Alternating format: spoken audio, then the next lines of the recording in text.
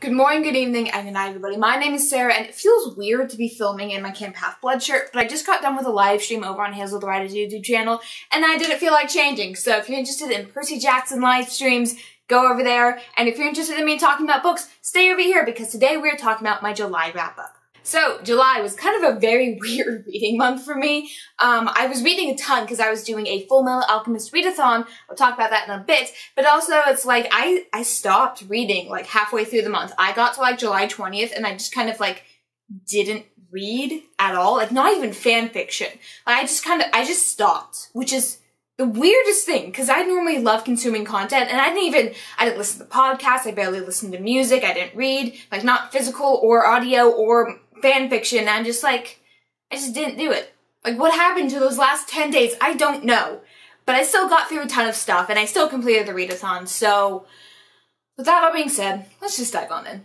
Like, every month I do a readathon, and I will actually be organizing my books by what prompts they were, and instead of, like, the order I read them. So the Full Metal Alchemist readathon is a readathon inspired by the anime/manga series Full Metal Alchemist. I love this series. However, halfway through doing this readathon, I realized I never actually completed the series. I've never gotten past season 3, so I binged watched all the way up to season 3, and then I stopped watching. I stopped consuming content, so we're stuck there again. I still don't know what happens at the end. Well, I kind of do. I've been exposed to a lot of spoilers, so I know what happens, but I don't really know what happens. I completed the readathon anyways, though, and I did that because it's such an awesome readathon, and yeah. There were 2 different paths you could take to do this readathon because there's 2 different brothers. They have the same journey, though they experience it differently. So you could choose the Alphonse or you could choose the Edward path. I chose Edward because I had books that fit that prompt. So prompt number 1 was training. Read a book that has characters that have to travel to a different location to reach their goals. I reread Magnus Chase and the Gods of Asgard, book 1, The Sword of Summer. I love Magnus Chase so much, and I felt like it was weird that I hadn't reread it yet, considering this is one of my favorite series out there. And while rereading it, a couple things happened. First of all, I realized that the first book is kind of my least favorite of the series. It's still amazing, but it takes time before it gets into, like, the proper, this is my favorite thing ever. Second of all, I tried dual reading this with, like, having an audiobook going on while I followed along with the book. I hated the narrator in that audiobook. I hated him so much, I just gave up on the audiobook. And then my mother, who wanted to read my favorite series, picked up that audiobook, and she only had time to listen to audiobooks. She doesn't have time to read a physical copy, and she hated that narrator as well, to the point where it ruined the story for her. So, I love this book dearly, but please do not pick up the audiobook for this. This is amazing, this is wonderful. It is a little slow in the start, but it's just, that narrator was awful. For those of you who don't know, Magnus Chase and the Gods of Asgard is the next series in the Percy Jackson universe. You meet Percy Jackson in book 3, but overall he is not a part of this. Magnus is Annabeth's cousin, however, he is descended from the Norse gods. Like, it sets up in the very first chapter that Magnus, our main character, dies, and the story is following him through Valhalla. Valhalla is the Norse afterlife for the honored dead, for the great warriors who are one day going to fight in Ragnarok, and it's so cool and it's so awesome, and it's all about these characters trying to prevent Ragnarok, because even though it's coming one day, they don't want it to be tomorrow. So upon reread, I continued to give this book 4 stars. It's great and amazing. However, the start is very slow. It doesn't really pick up speed until they die, go to Valhalla, and then leave Valhalla to go on their journey. Like, I don't like the first little section. Once they get on their travels, it's great, but not until then. Prompt number 2, Human Transmutation. Read a book that has a cover revamp. I picked Dragon Song. This is a classic old series. It has gone through a couple different covers. This is kind of the standard vibe, though. Girl on the beach with fire lizards. In this world, there are dragons, and then there's fire lizards. Fire lizards are tiny, cute, adorable things that aren't really dragons, but they kind of are, but they aren't. In the world that this book takes place in, there's things that fall from the sky that can basically kill anyone and anything. They're called spren. They destroy crops, they destroy humanity, and so dragons are tasked to be the ones to go up and burn all the spren to make sure no one gets hurt, that humanity can continue living. Our main character, one day, she realizes that the situation that she's in her family home is not good. Like, it's very much not good. It spends so much time in this book describing how bad her home life is. One day, she just runs away from all that. She just leaves and doesn't go back. And when she eventually leaves her home, she finds a place among the fire lizards, and there she's taken care of. There she is honored and protected, even though these are animals that aren't quite as high as dragons in this world.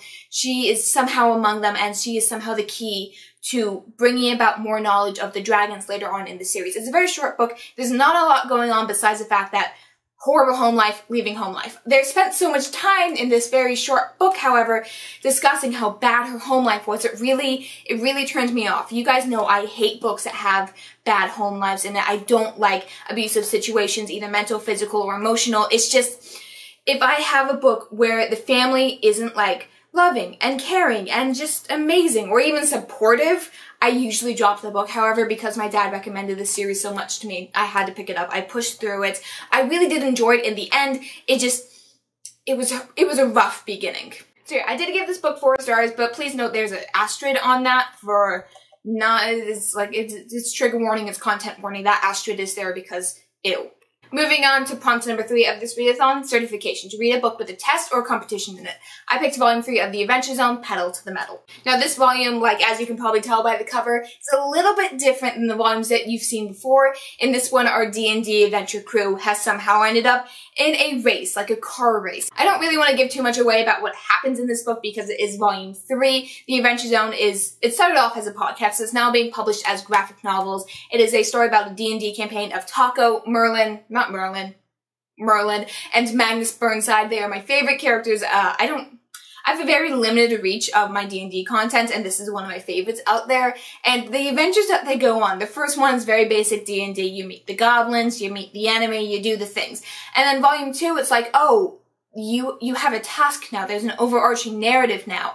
And then you also get like sort of a murder mystery on a train thing. And then this one is a car race. Well, they call it a wagon race, but it's obviously cars and motorcycles. It's very cool. So yes, obviously I love this a lot. It fit the prompts great with the car race stuff. And there's also the fact that 2 side characters that get introduced in this volume are an adorable lesbian romance, and I love it so much. Did I say I gave this 5 stars? It should be obvious. I don't normally rate graphic novels and manga because I don't feel like there's a complete story, but Adventure Zone does a really good job about having a complete story in each volume, so I gave this version 5 stars. Next prompt to read is Truth, to start a new series or read a standalone.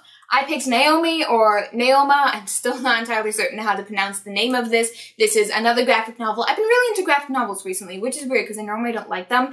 But this is a story about basically the sidekick of a villain. And it's just so cool and amazing. Our main character is a shapeshifter as she kind of goes off and does chaos. There's kind of a very interesting dynamic between the villain and the main character who is the sidekick, because the sidekick is actually so much worse as a villain than the actual villain. Like, she is the one who's like, why don't we kill them? Why don't we steal everything? I can turn into a dragon. We can beat this easily. And then the villain, her mentor, is like, no, that's not how this is done. We're gonna do these the correct way. Like, there's a proper way to be a villain, and I think it's really cool and really amazing. This is a standalone. I love it. There is also the fact that there's a relationship between the villain and the hero who is working for whatever organization like they're trying to fight against. You can see the backstory of their relationship sprinkled through this, and like it's really not even that long, and it packs so much in here. And the amount of character development our main character gets, and you understand her backstory and how it's like, I can't spoil it, but this is really good, and I love the art style. It took a little bit to get used to, but I loved the art style in this. Also, I forgot to mention, the art style in this volume, which is volume 3, it has improved so much since volume 1 of Adventure Zone, because I went back to like look through volume 1 because I was comparing it to the podcast, and like, first of all, they made it a lot more family friendly, because there's some jokes in the podcast I was re-listening to that are not at all family appropriate, but like I also noticed how much, like in volume 1, there wasn't too much like going on in background wise, like the characters were well drawn and stuff, but like volume 3 really sets it up a notch. It's amazing. So yes, both of these are great. For some reason I decided to pick up 2 graphic novels this month, which is really rare for me, but I love them both dearly. I also gave this one 5 stars, by the way, so yeah. The next prompt is Hot-Headed Brat. Read a book with a hot-headed character or a character with a temper. So, the book I read for this is The Storm Runner, which is a Rick Riordan Presents book. In the synopsis, it describes our main character as hot-headed, and I didn't really feel like that carried through the novel. Like, yes, obviously our character is impulsive. He's a kid. He tends to be like that. He does have a little bit of a temper, but I don't think it didn't really live up to like the hot-headed brat that I was expecting to be given the synopsis. So this book is set in New Mexico and deals with the Mayan mythology. Our main character, I do want to specifically point out that he has a limp, he has a cane, one of his legs is shorter than the other. So I absolutely love that representation in this book. Like, you never see characters with canes, and that's just, it's such a huge It's very important for me that that is out there. And so that alone made me enjoy this book so much. I do want to say it is a little too much formulaic in terms of like what you expect of a Rick Riordan book. It deals with the fact like, oh, you're the son of a god. And it even sets up the fact that the gods made a pact to never have children. They called them godborns in this book instead of demigods or half-bloods. Like, I could tell what beats were coming next because I'm so used to Rick Riordan books like Magnus Chase, Heroes of Olympus, Percy Jackson. It very much took a lot of inspiration from specifically Percy Jackson, but a lot of the other books as well. I just realized I haven't reread the Kane Chronicles, and basically forever, I have no idea where my copies are. That's a tangent for next month, but I loved this book, specifically The Stormrunners, because it dealt with a mythology I'm not very used to. Honestly, my biggest disappointment was it was too close to Percy Jackson, which I'm not even sure that's a bad thing, because it had things I liked in it. It had things I expected, I enjoyed, I'm like, yes, this is good, but it's kind of that too much of a good thing feeling. Like, I knew what was coming next, and while I knew I was going to enjoy it, it didn't quite feel right. I know there's more in this series, and I know it continues on, and I really hope that the author finds their own stride and writes their own way instead of taking like, oh, this is a Rick Riordan Presents books, it must feel like a Rick Riordan book. No, it needs to feel like a mythology book. And it does, and it's great and amazing, but I only gave it 4 stars because I'm just like, it's a little too close to what I'm used to. Also, like, the whole plot point of this is, like, the god of death is accidentally freed or whatever. And I don't like it when death gods are the bad guys. That's a personal thing. And I know it's very much Mayan mythology. From what we understand it, the god of death was not a good guy. But I'm like, I want more, like, soft Hades content. Can I have that, please? No? Okay. Alright, we're moving on to the next prompt, Battle of the Homunculi. Read a book that represents one of the 7 deadly sins. For this prompt, I chose Spitting Silver. Now, Spitting Silver is a Rumpelstiltskin retelling set in sort of a fantasy Russia. Our main character is from a Jewish family of moneylenders. However, the problem is her dad is not a good moneylender. He doesn't take back the money he lends out. And so while everyone around them is living in wealth, or at very least a comfortable lifestyle, her family is stuck in poverty. And so one day our main character decides, no, my mother is sick and my father is refusing to do anything about that to get the money we need to help her. I'm going to take over the family business. And our main character gets like really good at this, to the point where she can brag that she can turn silver to gold. And of course someone hears her, and that someone is the local fae of winter, who will do anything to get gold. And so the story continues off from there of like the Rumpelstiltskin, like, you must prove to me 3 times that you can turn silver to gold, and then afterwards I will take you as my bride. And there's other perspectives that we meet along the way that deal with other characters and other storylines, but they all somehow intertwine in the end in the most amazing and wonderful way. I gave this book 5 stars. This is amazing. This is wonderful. And it's really good. So I feel like I'm gonna have to cut some of my words I just said right there, because that's definitely gonna be somehow a spoiler. But I just want to give a shout out to what this book did for character development and relationships, and I was not expecting to enjoy what this book did, but it was amazing. And it was really the more of the fact that it caught me completely off guard with how good it was that got it a 5 stars, probably close to a 4.5, but the fact that it did something that I was not expecting and it pulled it off correctly, it bumped it up to a 5. And now going into the last prompt, regain what was lost. Read a book with one of the following: found self, found item, or found family. I picked My Hero Academia volume 24. This is the volume that focuses almost entirely on the villain story. And the villain story really is a found family story, because all these characters come from different walks of life and somehow they find each other and they find a way to just, I don't want to say it's a healthy relationship, but I'm mostly talking about Twice and like the way that his character develops throughout the story. My Hero Academia is a story about a world where basically everyone has superpowers, and our main character wants to become a superhero or whatever. But this volume focuses on the villains, and I loved it. One of my friends really doesn't like the villains, and so she didn't like this volume at all. But honey, this was amazing. Now, like I said, I don't normally rate manga because they're not a complete story. This is not a complete arc. You don't get to see the beginning or the ending in this volume, but the stuff that goes down here, it was great. And so while technically I only read books this month for the readathon, and that was all of the prompts for the readathon, I do want to say I had 1 more book I DNF'd, and that's Carnival. I feel like I'm gonna get hate for this because I know the Carnival fandom is very passionate, but I couldn't read it. Like, it wasn't the fact that it was bad, it was more the fact it had very flowery, very not dyslexic-friendly writing. It's the best way to put it. If you watched my last video about being a dyslexic reader, I kind of explained the fact that I don't like flowery writing because it makes it very difficult for me to understand and process what is going on.